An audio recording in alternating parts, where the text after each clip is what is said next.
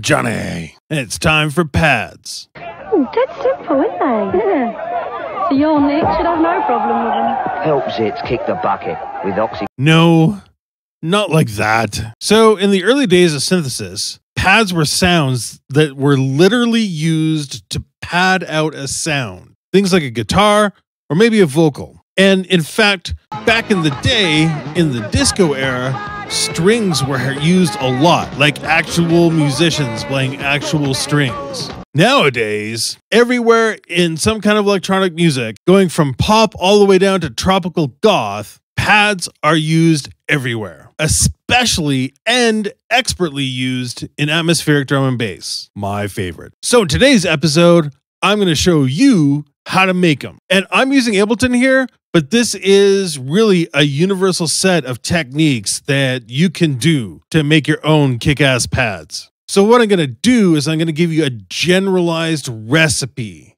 that you can follow along with to get you started with making pads. And once you have the recipe down, then you can start to explore. So you're going to start with a sound.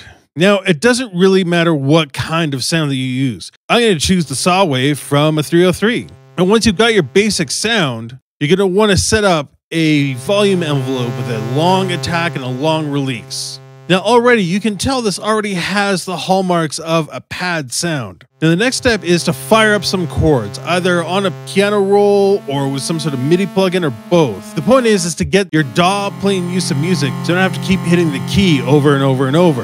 It doesn't really matter, major, minor, just mess around a little bit and get something down. Okay, it's starting to sound like something, but the next step is to put a chorus and a reverb out on the other side.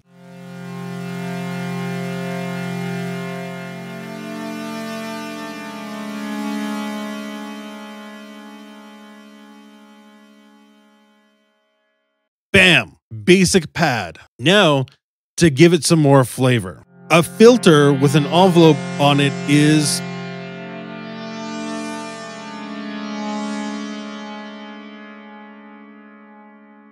perfect. And then maybe even add an LFO on top of that. It could be affecting the filter, it could be affecting the amplitude, maybe even affecting the pitch. Now from here, your future is wide open. Maybe you want to double up your sound and detune it a little bit.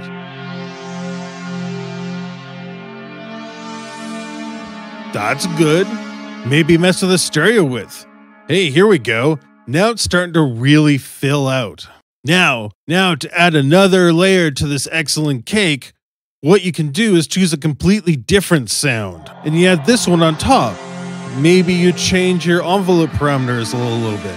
Maybe give it a different filter even. If you're using a low-pass filter on your primary pad sound, give this one a band pass or a high pass or even something weirder if you can. Try some other effects that you have available on your synth or sampler of choice.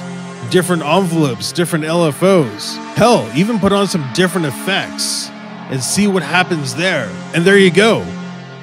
Pad City. And this is really just the basics. So I hope you enjoyed this recipe. Are there any funky ways that you'd like to synthesize pads? Any funky tricks that you have? And until next time, padding is fun.